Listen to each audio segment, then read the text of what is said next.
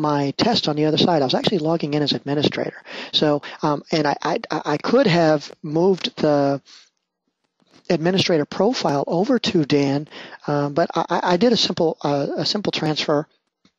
And so I'm going to actually log in as administrator and take a look at that profile and make sure all those things came over. Okay, so now that I've done that, I have to run a command prompt. And I'm going to just type in CMD and then Shift Control Enter. So that's a shortcut key in case you were not aware to automatically do a elevated command prompt. Shift Control Enter whenever you execute any command will imply run as administrator. And notice I am in an administrative window. I have not copied the USMT files over to this machine. So what I need to do is I'm just going to go ahead and run them over the network. So let me first just make sure I have network connectivity to that box. That was Win7 client. Backslash, I can see that it's there because I have the autocomplete working in my favor. So I need to go to USMT. And then I'm going to drill down into migration and then my store, USMT folder. And sure enough, the Easy Transfer file is there. Now, notice the Easy Transfer file. I'm actually going to double click on it just so I can show you that that is a file that could be used by the Easy Transfer wizard. So you can actually open that and look at the graphical interface and see what that file has in it. In my case, we're not going to use the graphical interface to restore that, but we certainly could. There's also advanced options where you could select the user. So I could merge Blaine into Dan, or I could merge administrator into the existing user Dan. I could create a new user for Blaine, or I mean the default is it's going to create that user for me anyway. Okay, I do not want to hit transfer here because I want to do a command prompt and kind of show you what that process looks like. Okay, and the command prompt for that, I need to actually, you know what, I'm going to go ahead and map a network drive to that. So I'm going to go net use g : whack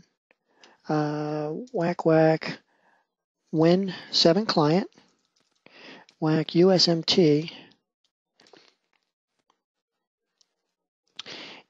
and then I'm going to go to the G drive. So that's the location where my executable is.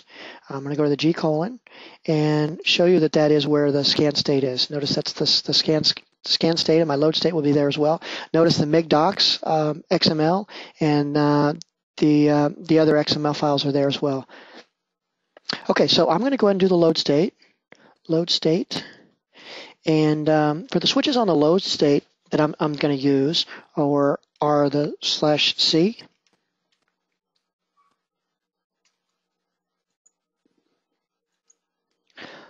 Like before, the C option is going to tell it to continue if it has non-fatal errors. And then oh, you know what? I missed the first path with it, which is the store location. And the store location is going to be whack Win7 client, whack USMT, whack migration, whack my store. And yes, I could have used the G drive on that. So I'm going to use the /C for continue. The /LAC, which says create local accounts that are disabled, and you can put an optional password in there, which I'm going to skip. And I'm going to use a /LAE, which says all the local accounts that you create with the LAC switch, go ahead and enable those while you're at it. And then my two configuration files, because I ran two different configuration files to do to create the scan state, and those are migapp.xml. Missed the I in there, so that's an I switch. I:/migapp.xml, and the I switch of migdocs.xml. Okay, I'm going to go ahead and run that. And notice I did not use the log switch, so it created a log in the current location, which is on the G drive, on the root of the G drive. The processing of this is going to be a little bit slower, primarily because I'm doing everything across the wire. I'm running the executable across the wire, I'm running the log across the wire, I'm running the data across the wire. So everything's going across the wire. It's going to be a little bit slower. It actually goes fairly quickly because I have very, very small profiles. So what it's doing now is it's creating on the user Dan PC, which is what I called my new computer. My old one was something else. I don't remember what it was at this point. It created the two users, administrator and Blaine, if they did not already exist, and it would have enabled them because that's the switch that I used. And then it's going to copy the data, which is the second XML file that I gave it. And the data is going to do the data for both users, administrator and Blaine. And this is almost done. We do need to do a reboot after we run this because it is making quite a significant number of changes to the system. If you want additional information on this, the user state migration, or if you want to go through a video or some additional information on the Easy State Migration Wizard, I'm going to have that on my blog as well. So while I'm shutting down, I'll give you that address, and I'm going to restart here. And my blog is http://blogs.technet.com/Dan Stoltz, and that's spelled DANSTOLTS. You can also email me from there I believe it's on the upper left-hand corner. There's an email link, and you can email me right from my blog.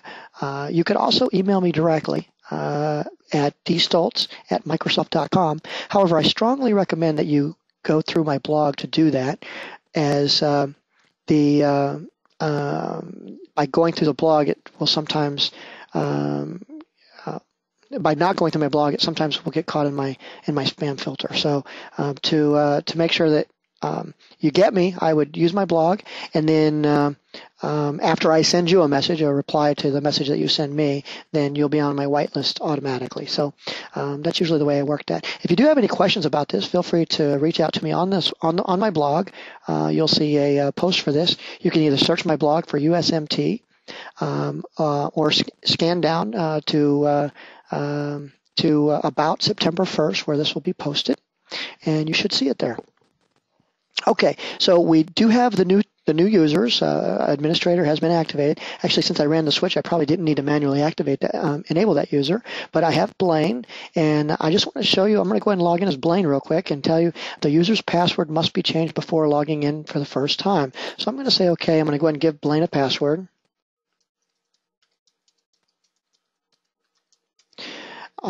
We didn't look at Blaine's beforehand, but I did want to just point one other thing out. In the case of Blaine, he actually had a standard Windows XP desktop background, and one of the things that you'll notice is I believe that will come over in that process. I have seen some issues with that with the Easy Transfer Wizard, but I have found that the user state migration tool has been just spot on every single time. So notice he does have some stuff that was on his desktop. He has his desktop background, etc. So let's go ahead and log in as administrator so we can take a look and see all the other stuff that was on the administrator's desktop.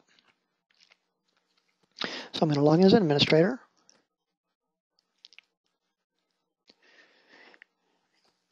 And bear in mind, this is the first time that these users have ever been logged into this machine. Okay, so the first thing it's asking me to do is to give the password of the old computer. Now,